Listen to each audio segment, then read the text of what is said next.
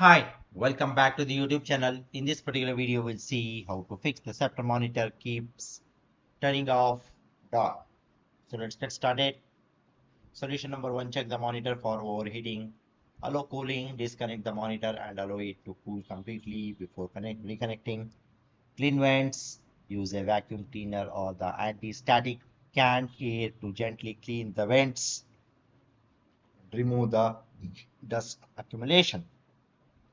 Room temperature, if the room is hot, cool it down using the AC or fan before using the monitor again. Solution number two, check for the loose cables. Check the display cable. Examine the display cable connecting the monitor to the system for any looseness. Secure connections.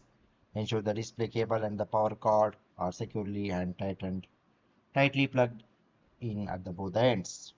DVI HDMI setup. If using the DVI or HDMI cables, ensure strong connections without using the splitters that may weaken the signal. Replace the damaged cables.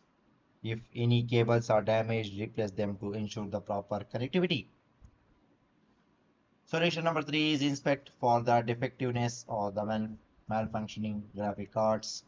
Remove the GPU, take out the graphic card and observe if the issue persists. Update the drivers, download and install the latest drivers from the official website of the graphic card manufacturer.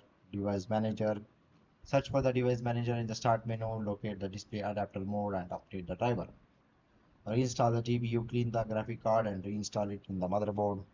Replace the GPU. If the issue persists, consider replacing the graphic card with a new one. The solution number four is additional solutions. Power source and the remote control, ensure the proper power connection and check the functionality of the remote control. Physical power switch, verify that the physical power switch on the monitor is on the position. Professional assistance, if the issue persists, contact the Sceptre customer support team for further assistance.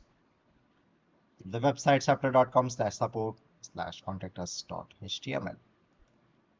So that's all about this particular video, guys. I hope you like this particular video. Please just subscribe to the YouTube channel. See you and all. Thank you. Bye bye.